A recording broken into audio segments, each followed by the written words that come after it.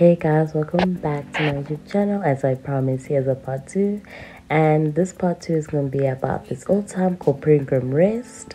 I hope I'm saying it right, but yeah, literally each house rooms are basically museums, so you're literally just gonna be seeing clips there and there, and I might do a voiceover, as now you can see these are old cars, which is pretty cool.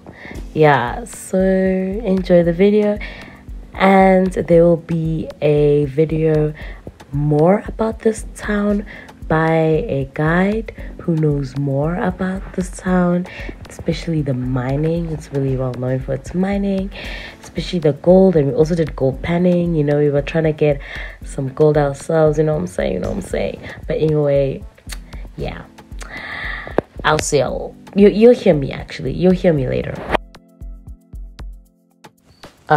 Guess who's back again? Not even 1 second, but like I said, these rooms are basically museums. Well, back in the day it was someone's house, but yeah, just they show you the interior, the Victorian like style, like the really old style, which is pretty cool. And you know, all the antique stuff. This is like the porch, the outside, and we are going to the owner shop, you know, like the people who own, like, you know, the groceries.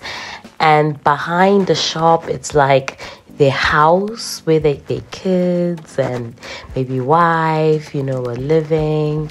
And they were, like, when like a customer would come, they probably would just go to the front and all that. This is their kitchen, dining room, porch outside. Moving on, we are going to more of the history, the war, and we also about the Biddy King. Yeah, which is very interesting, and as a person who does history, this is really interesting. And yeah, we are going into the shop where you can dress up in a Victorian style. So you can see I was having a hard time. I was literally having a hard time to pick what I was gonna wear, but I ended up wearing this. And yeah, this is literally the cute behind the scenes shoots of it, which it was pretty cool. It was really cool.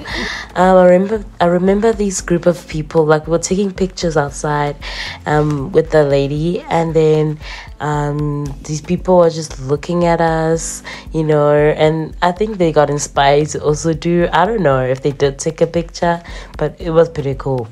So yeah, now we're in the exciting part of the vlog, so here's the guide talk.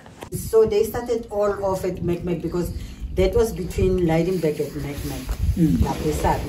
So they prospected, followed the strings until Macmac. That's where the Macmac Falls and the Macmac Falls are today. You wanted to go and see. Yes. Yeah. So that place was originally known as Gielhoutbloem because in a yellow plant. Yeah. But moreover, those Scottish guys, when they prefix McDonald's, McFarlane, McIntyre, like what Mac. so what's Mac? Yeah. Max. So one of them, Alec Wilbaro Peterson, he felt that we were crowded. He decided to go alone, follow the same stream. After 10 miles, and then we said, late, Ziniwe. I'll try my luck. Prospect what only gold learning so. But what decided with this, I'm gonna keep it to myself. And jail bandu. But unfortunately, because there was nothing here, the only place where you can go and buy food was back to Macmac. He was forced to go back to Macmac with Tayotengu. When he went back there, Bangan back here, they were so amazed. Which okay, the guy left here, Angana loot. Manje he's carrying, suddenly he's carrying bags of gold. We took a blend. No, so Masuga ngale, they decided to follow him very secretly until Bam Tola Kona Lavle pen. So what oh, this is where would fit the corner, Tola Kona le gold nabo by a pen by Tola. So one of them was William Trafford.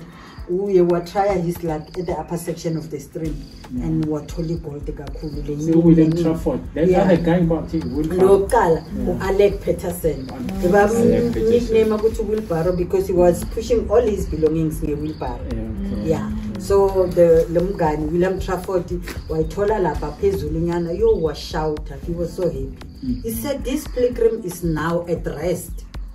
Oh yeah. Okay. Oh. That's where the name came from. So because Trafford beganga na chelas ngaleyo ndlela wa Russia back wa ye Macmac what say guys musilana siyadlala la siyadlala follow mina ndongibona follow me bathwala bonke babuya ngala bathola ukuthi ngala kuyadlisa bavele batshela the gold commissioner McDonald bafaka ama tent after the stream where it's joining the Blade River in downtown which is connected by control. We have to divide the camp into 3 camps. It's upper town, middle town, and a lower town. That is why Nyalosu is not downtown and uptown only. But Lanema Diggings was known as the upper town. So it camp they accommodated about 500 people because there were about 1,500 diggers already. So it was about 47 by 47 square meters. Quite big. But you don't go more than 2 meters deep because once you go more than 2 meters deep, it's like you are mining and aunama mineral rights. When you want to do mining, at least you must have mineral rights.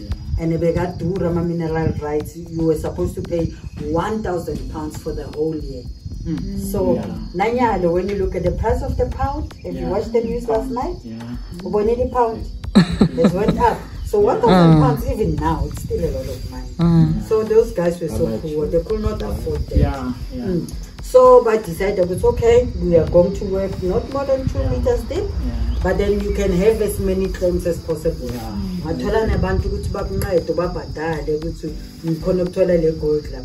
It's about 32 grams.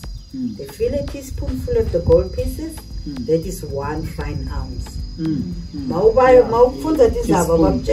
is the price of an ounce. It's 32 grams. The teaspoon of the gold pieces.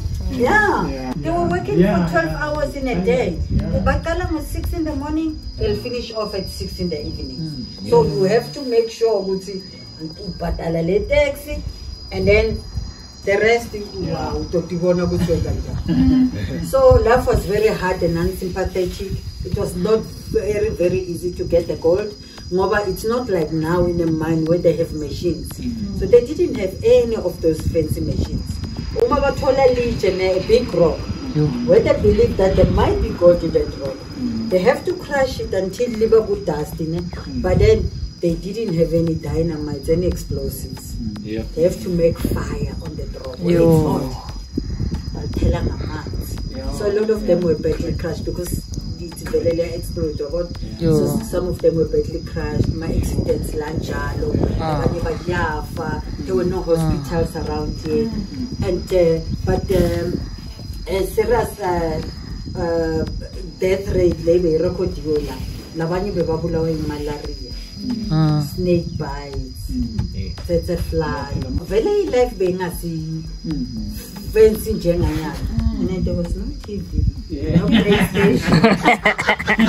So by 22 September 1873, that's when Pilgrim's Rest was officially declared as a new gold field. A barber and a tent maker. They probably made a lot of money from making tents because they did not have permanent structures. They used by tents because Angiti, you cannot build a house.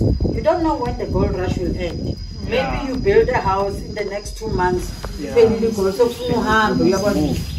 a loss. So they use tents so that our tents, we move to the next town. That's how they lived. By 1881, just after the first war of independence, in the Kalabu decline, the gold developer so wafika London financial David Benjamin. Magafika la wabachela ukuthi guys, I want to have a meeting with you. Laban sana madlames lana. Because he knew that he gold icon underground. That's when they were not supposed to go more than 2 meters deep. Watukubo, okay, mina, I'm going to give you 9 option. Nina laban sisele la kula claims. You compensate for your claims. I will bring big machinery here. We will start mining. Nitomtasha food underground. No money experience. Because in Wales there's a very big coal company there. So I will bring those people who have experience in working underground. They will teach you non-sing and catch and to $7. But then I'm saying non-compensate. But yeah, right. You have a compensator, you are former a small company. By visa with the TGE, the Transvaal Gold Exploration. So like these small money companies, because we got a few branches, Sabi, Lightenberg, Lenale, Washanganisa Gong. By 1896 were former the big company, ETGME, Transvaal Gold Mining Estate. For the next coming 5 years, what the stage in 1939 to 1945. The Second World War. So from there on, after the war, but Babona was okay, the mine, some of the mines were already closed because Pilgrim they say not 26 gold mines by then. So la mine bega value because we got collapse. La mine actual mandi they could not drill, but decided to so lawa bega few bega say angasa. Ukuthi bangapadalana nebantu yabo sebaqala ku retrench kancane ashiya decide ukuthi hayi man 1972 bayavala. That's when the last mine closed down and making tent was giving him more money. After that really informative lesson about this town and the history of mining in this town, we start to learn more about the camp. We started to look around how the early settlers lived way before those buildings we saw from the beginning. So this is really pretty cool. This is how the town looked like. This is really interesting. As a history major, this just opened my eyes more to South African history. Like, to be honest, I didn't know about this town, and it was quite amazing. It's quite cool to learn about it. So yeah, and this guide was really nice. She really has passion to her job, and you know, it's really nice to hear about this town. So yeah, I might leave the video here. Oh, actually, not really. We're gonna do panning. As you can see, me and voiceovers are not best friends. Me and voiceovers are not best friends. But yeah, we are also going to learn how to pan our gold. So that's it. Bye. And even vigorously, otherwise you are going to lose whatever that you've got. But imagine some of them were working for more than 12 hours. Bangatuli, it was all about luck. Lottery, when you play the lottery there, there's no guarantee that all the 6 numbers are yours. So I just hope today is here. But don't expect bigger pieces or tiny specks. Oh, the last place, yeah. Ooh. Can you see on camera? Yeah. That's why we get like good. Yeah. Ah.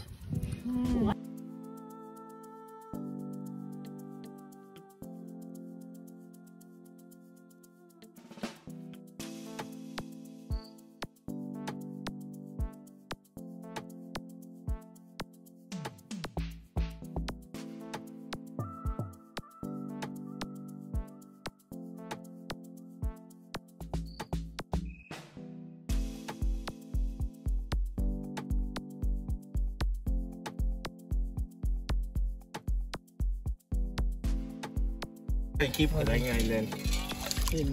Mommy found it. Mommy found it.